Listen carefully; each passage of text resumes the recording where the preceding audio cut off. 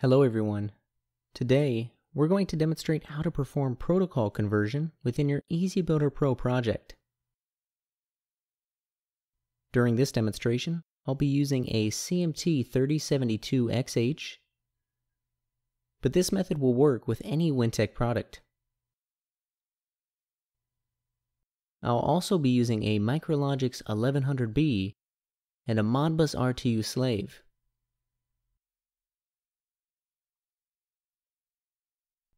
To begin, let's open EasyBuilder Pro, and I'll start a new project by selecting New, and then selecting the CMT3072XH from my list. Within the system parameters, I'll add our Rockwell Ethernet IP DF1 driver, and the IP address in this example is 192.168.0.101.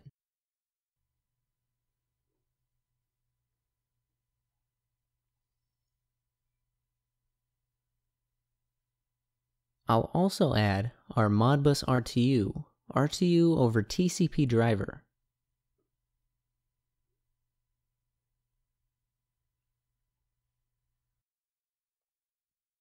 We'll be using an RS-232 interface during this demonstration, and so within our COM settings, I'll change the COM port to 1, and then select RS-232. Now I'll click OK and close my device settings, as well as my system parameters. And next, we'll add some objects that correspond to our device registers. Looking at our PLC demo, you'll notice that we're using bit 15 from the B3 data file to trigger our add block, which will add the data within N70 and N71 and output the result into N72. I'll create these objects and place them on my display.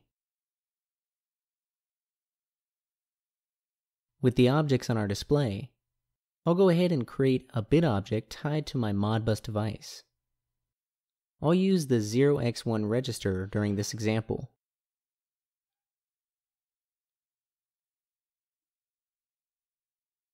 I'll also create 3 numeric objects that will display data within our 4x1, 4x2, and 4x3 registers.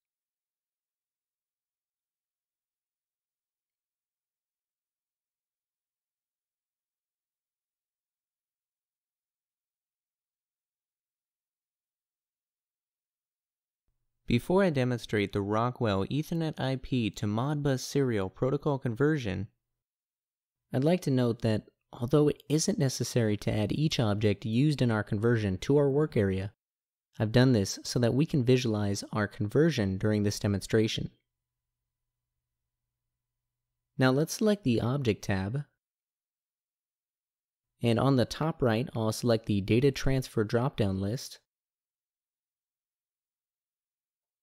Although both the per page and global object will both perform conversion, I'll select the global object during this demonstration.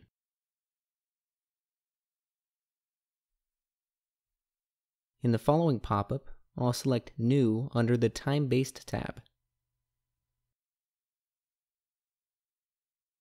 I'll leave my address mode to bit, and we'll transfer 1 bit on a 0.2 second interval.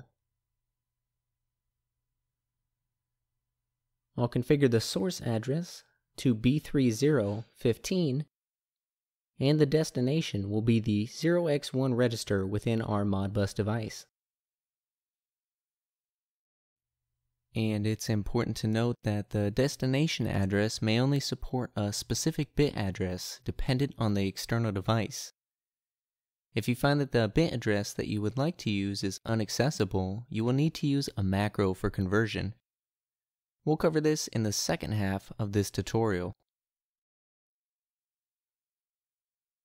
And then I'll click OK and close our object. Next, I'll create one more global transfer. Our address mode will be Word, and the number of words will be 3. I'll also execute this on a 0.2 second interval.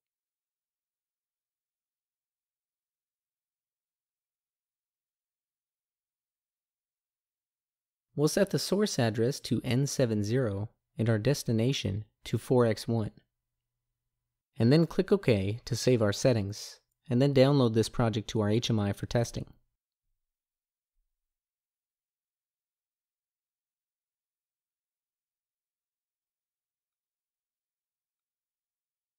Using WebView, we can view my HMI's display. Already, we can see that the data from our MicroLogix is being transferred to our Modbus slave. Let's go ahead and update our values during runtime.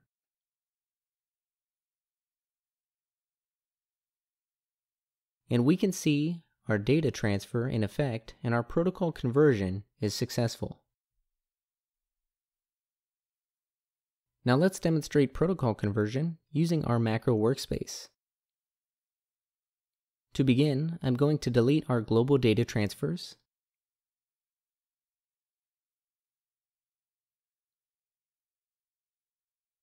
Next, I'll select the Project tab and open our Macro Manager by selecting Macro.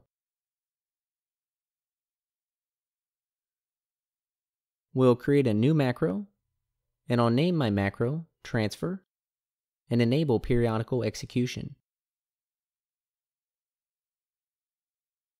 Just under macro command main, I'll declare a bool variable by typing bool and then a name for my variable. I'll also declare a short integer array by typing short and then a variable name, and in brackets I'll type 3 because we're transferring 3 members.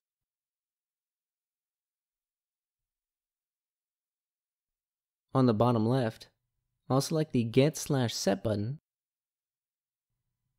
and in the function name drop-down list, we'll select get data.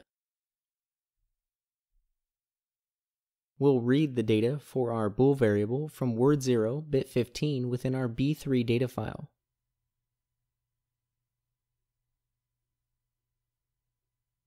And once finished, we'll click OK. And next, we'll open our API by selecting the get/set button once more. And again, we'll choose Get Data.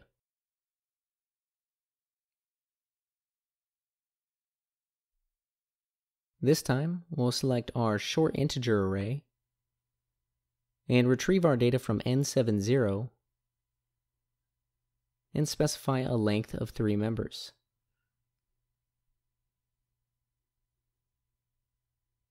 Now, we'll select our API and define a set data.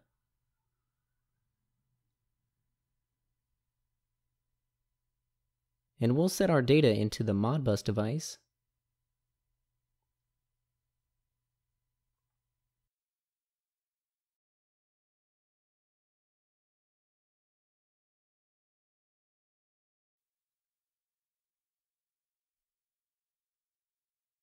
I'll make sure that the length within the set data for our short array is also configured to 3.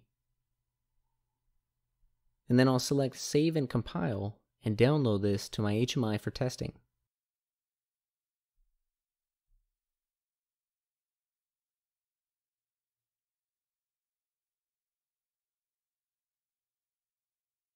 Once again, I'll update the values within my program, and we'll see that our data transfers to the Modbus device. If you found this tutorial helpful and would like to see more, head on over to our channel to check out the latest technical tutorials. Feel free to check out our website as well for free demo projects, user manuals, and more. Thank you for watching.